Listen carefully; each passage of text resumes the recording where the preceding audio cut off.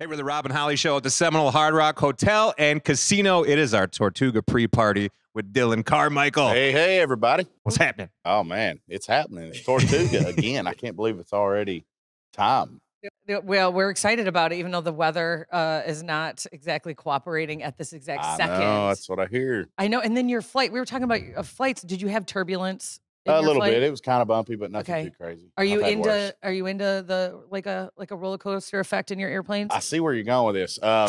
No, I'm not a fan of roller coaster type experiences at all. Really? I hate him. Rob is. He loves it. Well, we were just talking about roller coasters and skydiving, and you were like, I will never skydive, but I was trying to talk you into it. Right. Holly was trying to talk you out of it. I think it's an incredible life-changing I like experience. the adrenaline I was trying thing. to support you, by the way. Okay. I appreciate it. I like the adrenaline feeling, but I don't like heights, and I don't like that like stomach in your throat thing. I don't like that at all. I don't like that feeling. So we can't. You don't think I could talk you into it? I don't think you could. And also, I can't go because I'm over 300 pounds, and that's the law. I think you're lying about that weight. I don't believe it. Hey, listen, Google it. Actually, I think it might be 280. It's on Google. Your weight? Yeah, What? there's like a federal. It's illegal for a company to take you skydiving if you have over a certain. You know what Priscilla Block says in her song, "Thick thighs save lives," and that's what about a thick gut? That is going to save your life. You never go skydiving. I don't really have thick thighs. I'm just oddly shaped. Well, no skydiving in your future, and I believe that here at the Guitar Hotel, I'm not going to see you. We saw some people way up high at the top of this thing, like I don't know, it's got to be 1,000 feet in the air, washing windows at the Guitar Hotel. Oh wow! So I'm assuming I don't want that job. That wasn't one of your jobs from the past. No, I mean, no, you couldn't pay me to do that. There's not enough money in the world for me to wash windows on a tall building. What were you doing? You never were into roller coasters or anything like that as a kid? No. I mean, the highest I would get, and this took years and years, is to get in a tree stand. Okay. You know, but that's like 30 feet, and I still don't like it. And there's a payoff with that, though. That's actually yeah. You can stay on the ground in the blind. That's the payoff, right? I've done blinds. Yeah. So what were you doing actually when I'm talking about jobs before you got into music? What were you? Security? Yeah. Okay. Yeah. So I mean, like I had to wrestle grown men for a living. So I'm not scared of nothing. Wait, like security where? Like where are you wrestling men? What's happening? Lower Broadway. Okay. Honky-Tonk Central and all that area. All right. Like drunk Nashville. people. Yeah. Drunk people. Yeah. Okay. That makes It more always sense. starts by kicking them out of the bar because they're too drunk. You know, it's like, and then you get in an argument. It's like, hey, you're not going to win this. I'm sober. I'm at work. I'm literally on the clock right now, and you're drunk. There's no way this is going to end that you're going to win.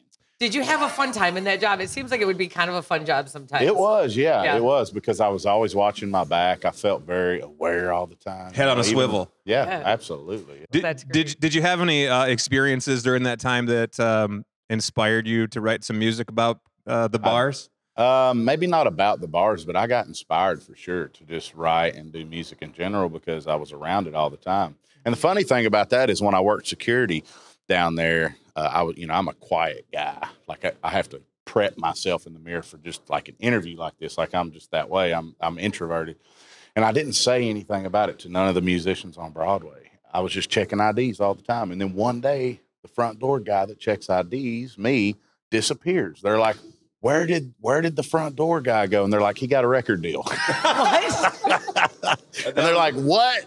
I was like, yeah, he just went and sang for some folks on Music Row and got a record deal. So you didn't put your 2 weeks in for this? I did. I actually did. I'll never forget the conversation with my boss, who I'm still friends with today, and go, hey, man, I don't know how to tell. Like, he's like, is it April 1st? Because what? I was like, yeah, man, I signed a record deal. And because it had to be sudden because I didn't want to say anything until it was complete. I didn't want to quit my job too early.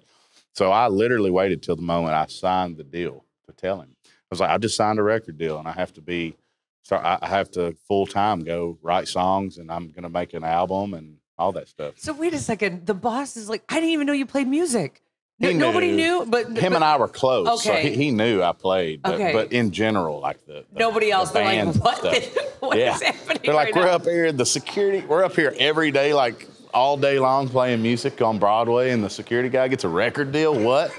Dillon, you are like, when you always hear these Nashville stories, of like, this, like, when you have these urban Nashville stories Right. of how somebody made it. It's like wild you're city. living that. That's amazing. It's a wild town. I didn't know that story. I love that. And we know you've been working your butt off as well, posting a ton of songs. Yep. And I appreciate the fact that you put the lyrics on there as well. Yeah. Because there was one that I heard today that I was kind of listening to it and I wasn't looking at it. And Yeah. I had to look at it because I thought I heard something about water from a hose, panties on the track. And I'm like, What? wait, what? I go, wait, what? Panties, what? But it was, I read it and I said, oh, it's pennies on the track. Something about that's ringing a bell or something. No, that's my song, Hose Water, I believe. No, it wasn't. No, it wasn't. That's a new one I wrote. It's not out yet. How'd you? Oh, because I posted it. Yeah. Yeah, that song's called Country Alive. It's to all the boys and girls keeping country alive. It's I sipped water from a hose, put pennies on a track, and caught fireflies in a mason jar. See, if you're listening, like kind of half listening, you could hear panties. I think that's just your brain. You know what I mean? I think your mind's in the gutter. My TikTok algorithm says the same thing. His TikTok algorithm is also off too. Listen. What is your when you open up your TikTok, Dillon? What is your what's like one of the first videos that come up? Well, it's like archery stuff, or it's like somebody finding arrowheads, or like mechanics working on. I mean, it knows me. Wait, are you going to look for arrowheads? Oh yeah, I love that kind of stuff. Okay, yeah. did you just see anything Hardy? outdoors? And, Yeah, you know that pop that pops. Did you see up. that? Yeah, so many arrowheads. Yeah, it's amazing. Yeah, it's awesome. Yeah, see what you got to do with your TikTok algorithm. Yeah, I don't know what mine's doing. All I see is chicks. But anyways, also wanted to congratulate you on getting your songs. I see top 40. Yeah, right now. Yeah, so congratulations. Top 25 actually. So even higher than when you posted. Yeah, it is. Yeah, top 30. Yeah, perfect. Well, normally they turn the lights on and tell you to go home. Yeah, they're turning the lights off. So we're gonna hit it here from the Hard Rock Hotel with Dillon Carmichael. See y'all. Yay.